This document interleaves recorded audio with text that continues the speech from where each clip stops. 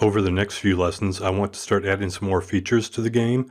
Things like spells, skills, recipes, crafting, armor, enchanting weapons. And once we add all those features, we're going to have a lot that needs to be tested. If we manually test it, there's a good chance we'll make some mistakes, we'll miss some things. So we're going to create a unit test project, which will let us create a whole series of automated tests that we can run in a few seconds to make sure that nothing's broken. The first thing we need to do is open the solution, and then you'll right-click on the solution in Solution Explorer, select Add, New Project,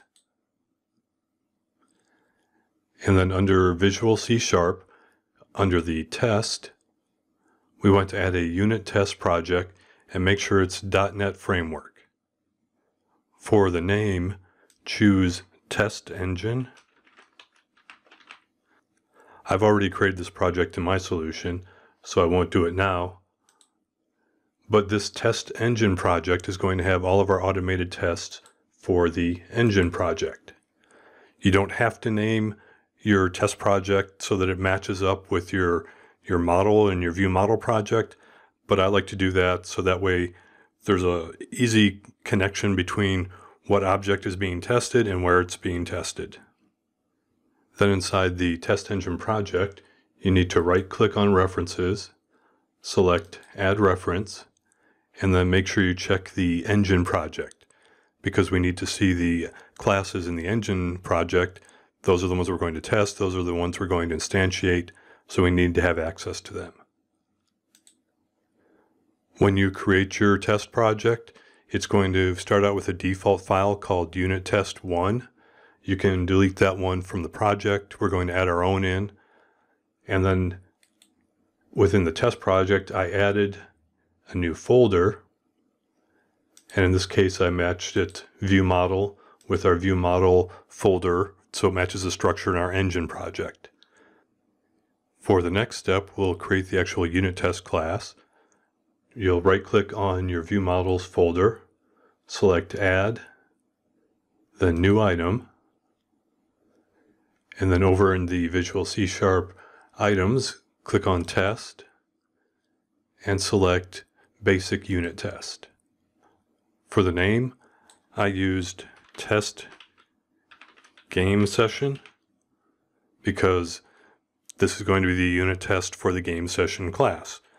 Again, it doesn't have to have this name. It doesn't have to match up like this with your engine class, but this makes it really obvious as to where the tests are and what object is being tested. I'll cancel mine since I already created it, and I'll just pull it up here on the screen. Inside the test game session class, the first thing you need to do is add this using engine.viewModels on line 1. This is so the test game session class can see the game session object, which is in a different namespace, the engine view models, and not the test engine view models namespace. And then I'll go through the tests that I've created here. Notice on line 6, before the line where we say public class test game session, we have this open bracket, test class, close bracket. This is how we declare that this class is a unit test class. On lines 10 through 16, we have a standard function. It's public void test create game session. And this is where we're going to do our automated testing. But notice on line 9, we have an attribute here, test method. This is another way to just declare that this function is a unit test function.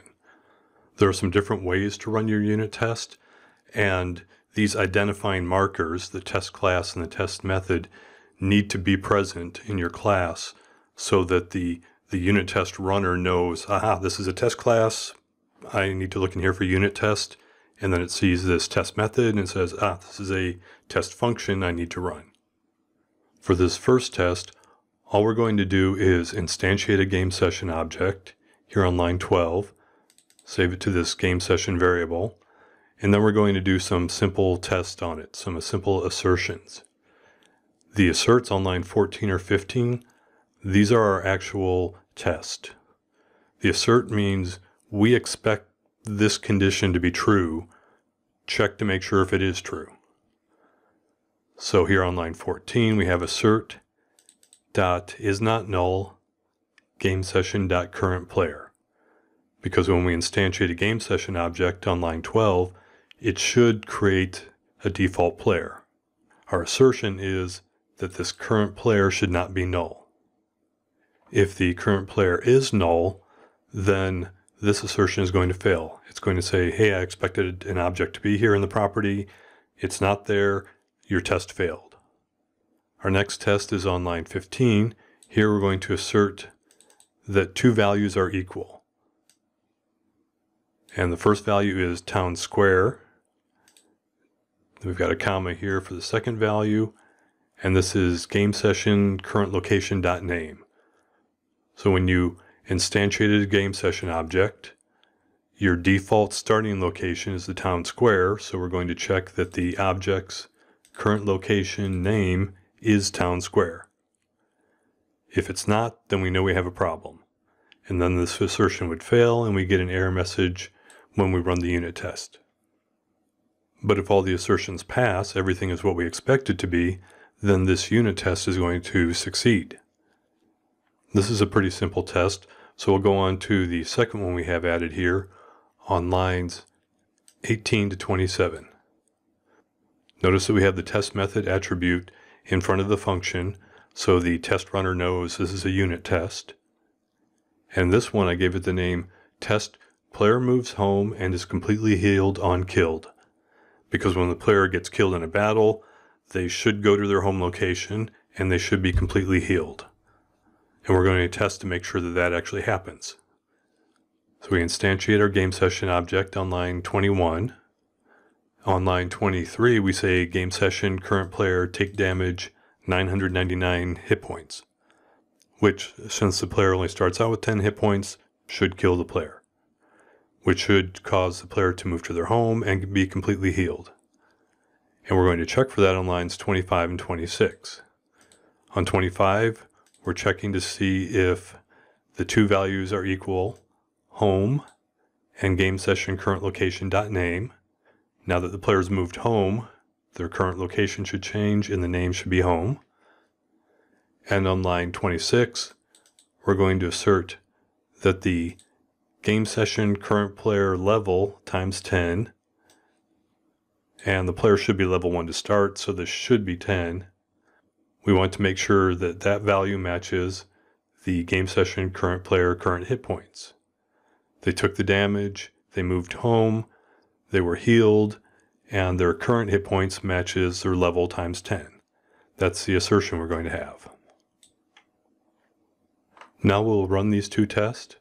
I'm going to do that by right-clicking on the test project in the Solution Explorer, and then finding Run Unit Tests.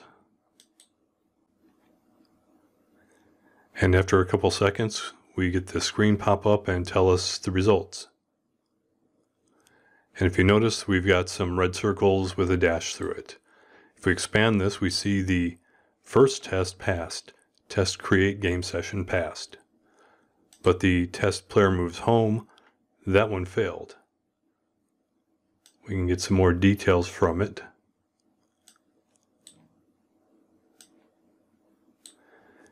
And it says here the test through an exception. We had a null reference exception on line 293 of the game session class. This is in the onCurrentPlayerKilled function. So let's go take a look at that.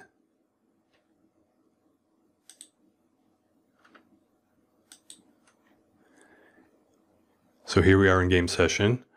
Line 293, we have raise message, the current monster.name killed you. I've already tracked down the cause of this error, and it's because there is no current monster. So there's no current monster.name, and that's where our null reference is.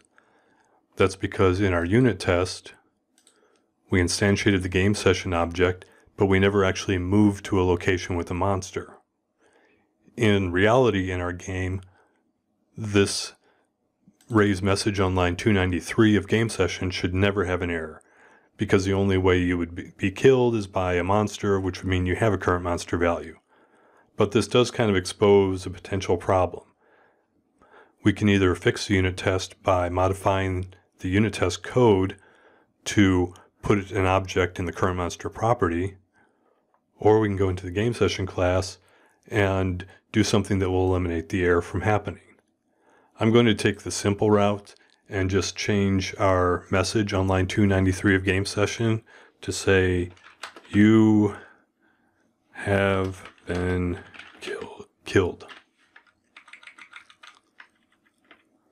In the future, we may have the ability for the game to have the player be killed by poison that happens over time, or by a spell, something other than a monster. So it's probably a good idea to take that current monster name out of the onPlayerKilled function.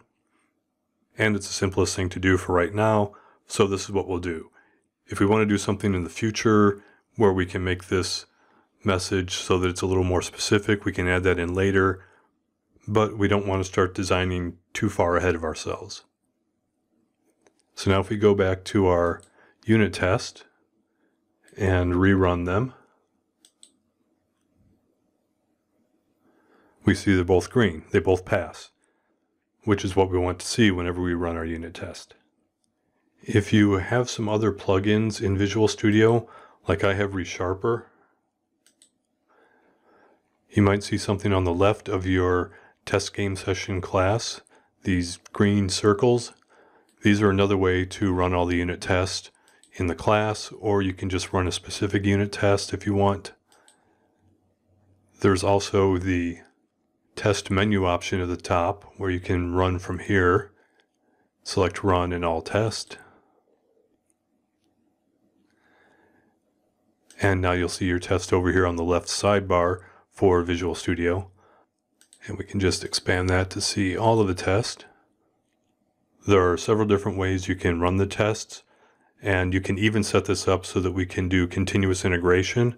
So every time we make a change and check it into the source control, then the source control triggers something that runs all the unit tests. But for right now, we're just going to do it manually and kind of get familiar with the unit test. For the future lessons, as I add more classes, I'll add more unit tests. They're almost all going to be using the game session object because that's our view model, and that's how we communicate between the view and between the model objects. And our unit tests are kind of another interface. They're going to communicate with the view model to do things to model objects and check on results. So it's kind of like running the program without a user interface. As always, I'll have a link below this video if you're watching this on YouTube that goes to the support page. It will have all the source code, some screenshots as to where to add in the unit test project and the unit test class.